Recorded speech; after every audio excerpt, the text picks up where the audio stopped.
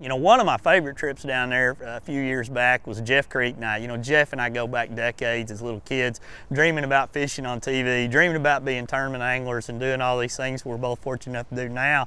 In fact, while we were on that trip down there, we're laughing about him being a guest on my show and I'm catching him on one of his signature series baits. A little bigger. Come here, buddy. That's mine. Woo! It's a double, dude. It should have had a double. Come here, buddy. Double trouble.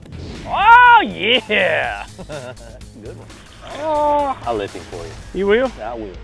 I'll lip him for you, honey.